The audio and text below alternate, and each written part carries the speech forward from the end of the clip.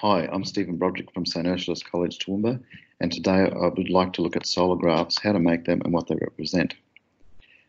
This first image represents a one-day solar graph, which is the path of the sun. The image on the left is the negative, the sun comes out as this brown colour. The image on the right is the Photoshop version.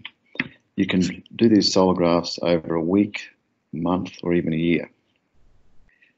The solar graphs offer direct proof of the tilt of the Earth's axis being 23.4 degrees.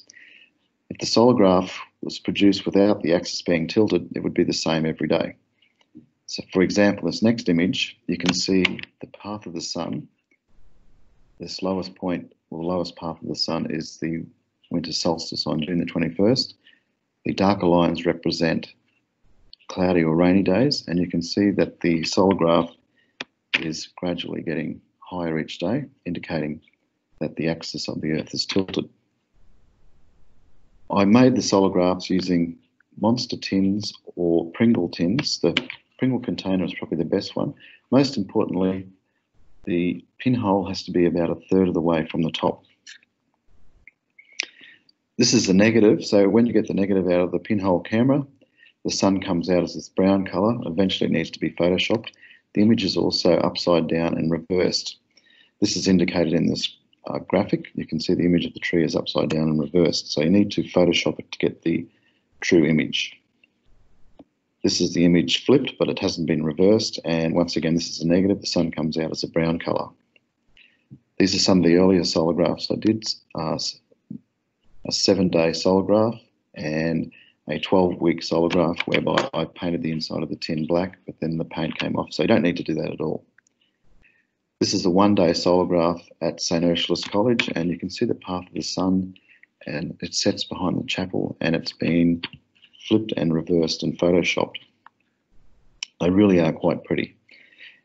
This is another solar graph that was taken during the winter solstice, so you can see the path of the sun. The solar graph actually takes up about 170 degrees, so during winter and during a period of time either side of winter, you can fit in the path of the sun quite easily. But as the time goes by, the rotation of the Earth, and when the days are longer, you won't get the whole 170 degrees of viewing.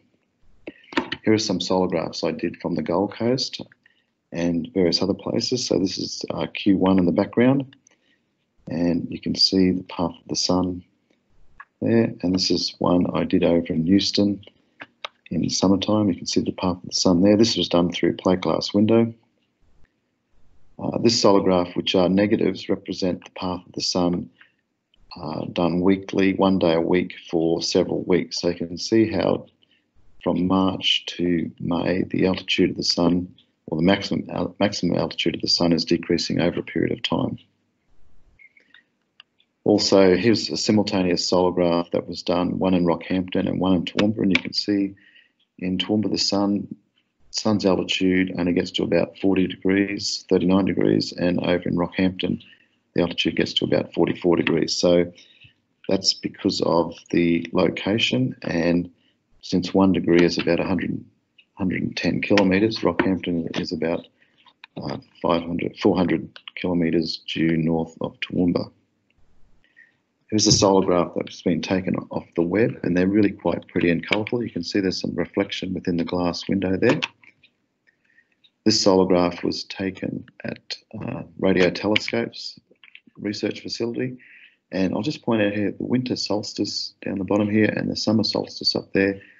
The distance in degrees from the winter solstice to the summer solstice is approximately 2 times 23.5, which is about 47 degrees. This was a solar graph I did in summertime with a death trooper, and you can see the sun, or the altitude of the sun is quite high there, so you won't fit that in. This was one done in winter time of a T-Rex and the sun over a 1 day period. Most of the solar graphs I did with the St Ursula's school pool, where I could secure the pinhole camera knowing that no one would touch it. And it has to be reinforced with tape, the Pringles tin, because of the rain and other wind, etc. It needs to be quite secure. This is one of the first solar graphs I did, so you can see from the image here, if you look at this bushy tree here on the right, the bushy tree is actually over here on the left. So I haven't actually flipped that image. So this is where the sun is actually rising and setting. So it needs to be photoshopped better. Likewise, this one was done in September. And once again, you can see the bushy tree here on the right, and the bushy tree is here over on the left. So that hasn't been reversed either. And you can see as we're getting into September, it's getting close to the maximum altitude of the pinhole camera that we will be able to collect. So the pinhole cameras I use are made out of the Pringles tin. This is probably the best one. So what I do, I drill a hole through the Pringles tin, and with the monster can, all you need to do is cut the lid off and use a pin or a thumbtack 1/3 of the way from the top, put a hole in there. And then with the Pringles tin, if you cover that with alfoil, put a little pinhole in there, put tape on it, and then you have to wrap it securely in lots of tape to make it waterproof, because the lid is clear, so it has to be light proof. So you need to use lots and lots of tape. Make sure you can easily take that off. So I normally secure the lid on as well with some tape. And for the monster can, I used a spray can lid from a tin of paint from Bunnings. Most schools have the Ilford's photographic paper, so this is what you need to put inside. You don't have to do it in a dark room. You can quickly take it out and put it inside the tin.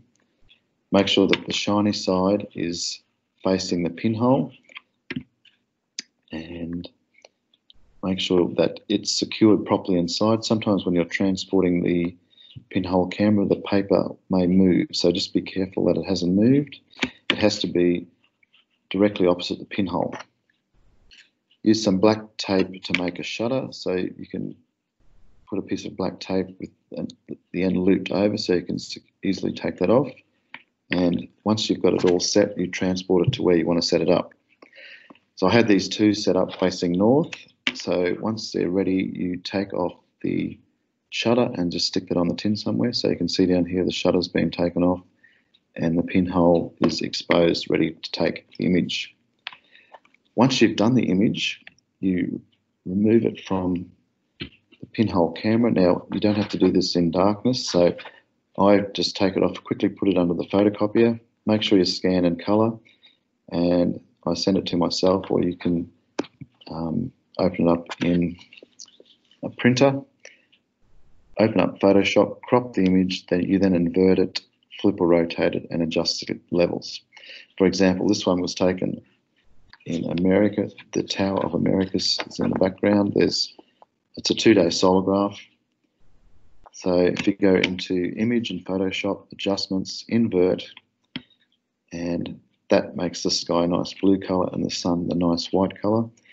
And you then flip the image and make adjustments with levels, curves, etc.